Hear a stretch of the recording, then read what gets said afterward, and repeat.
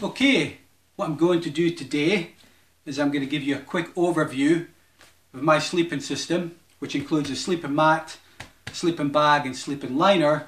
And once I've done that, I'm going to do a review of the Alpkit Hunka bivvy bag and how we use that with our sleeping system to wild camp here in the Cairn Gorms. Right, let's start with the thermarest. As you can see, the thermarest comes with its own storage bag, which keeps it dry, which is very handy, particularly when you are packing or unpacking your gear in damp or wet conditions. But let's get it out of the bag, get it rolled out and take it from there.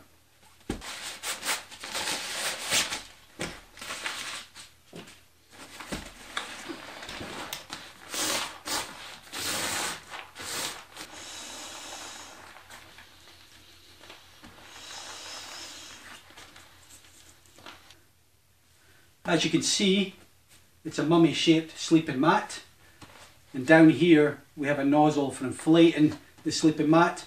I do it the old fashioned way. I blow it up manually. It takes less than a minute, which is really quick and is exactly what you want when you're out there wild camping in the mountains. As for dimensions, it is about, let's see, it's about 180 centimetres long. And at its widest point, it's about 53 centimetres wide. Now I'm not a huge guy, I'm about 5'9", somewhere between 5'9" and 5'10", and this is more than adequate for me. Next up is a sleeping bag. Now I've got a Snugpak Softy 3 to 4 season sleeping bag. I'll put the exact details on the Loch and Cairn website. But let's get this out of its bag and have a look at it.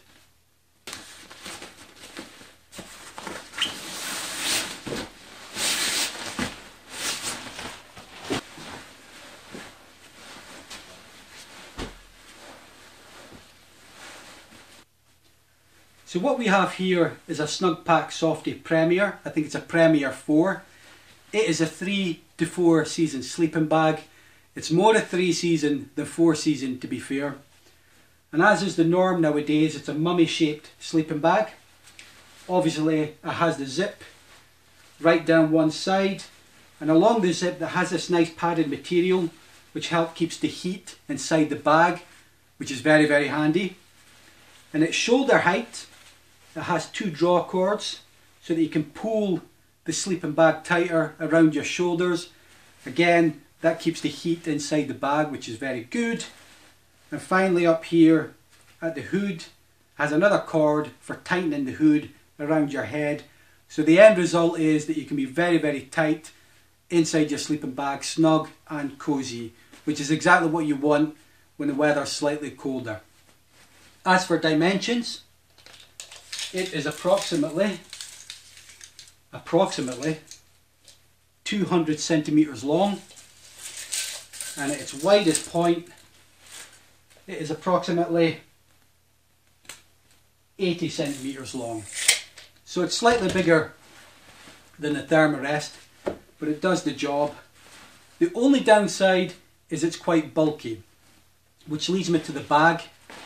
I don't carry the original container bag for the sleeping bag.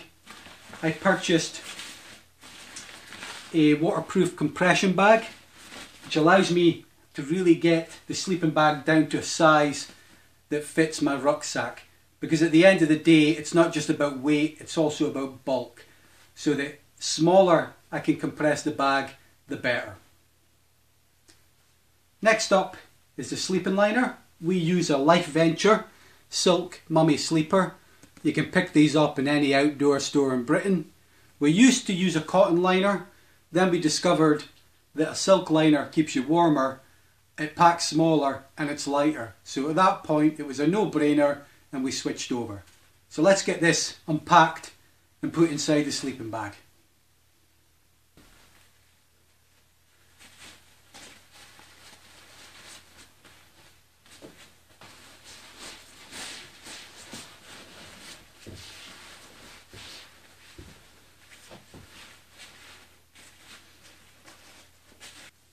And there you go. You probably won't see it that well because it's black and black. You'll just have to take my word for it. But the sleeping liner goes in there, and that is the sleeping system that we use all summer when we're wild camping. So what we're going to do now is we're going to have a look at the Alpkit Hunka bivvy bag. The Alpkit Hunka comes with its own container bag, which is half water resistant material and half mesh, which is a little bit disappointing. I would have preferred if it came in a bag that was completely water resistant, but it's a small issue, and it obviously has a cord here so you can keep it nice and snug and tight. But let's get it out of its bag, roll it out so you can see the dimensions.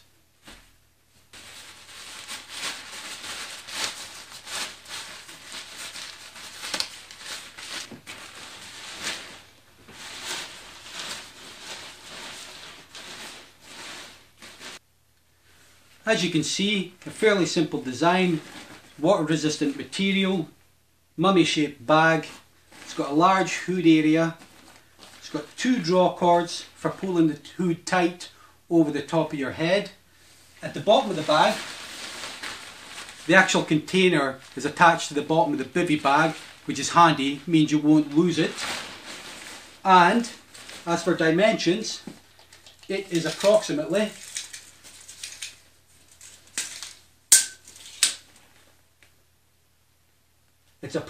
235 centimeters long, and at the widest point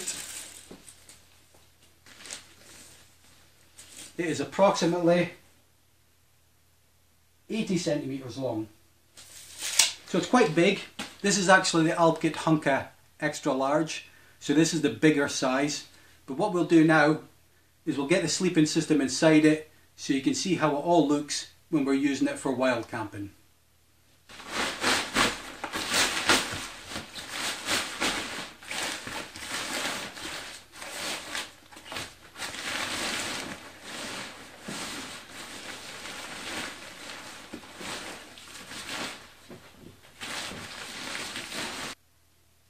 And there you have it. We have the entire sleeping system inside the bivvy bag.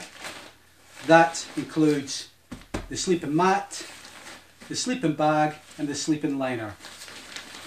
This is how we used it in wild camp number 6. Works very well in fair weather conditions, but I'm not sure how well it would fare in a stormy night in the mountains. And that's pretty much it. Thanks for watching.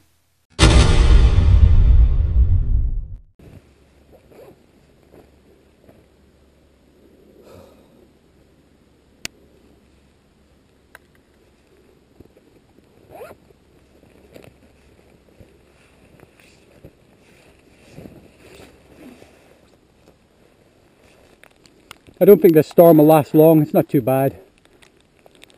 You can see blue sky I should say, over there already.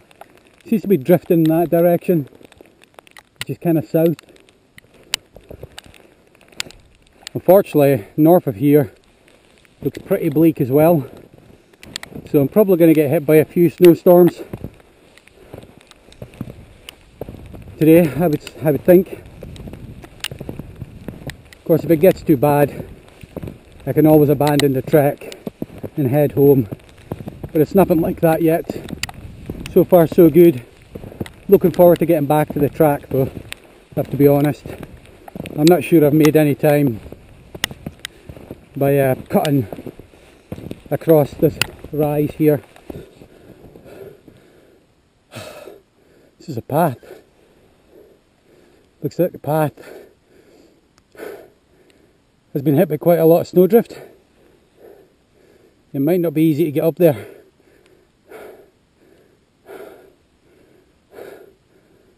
I'll have a little go.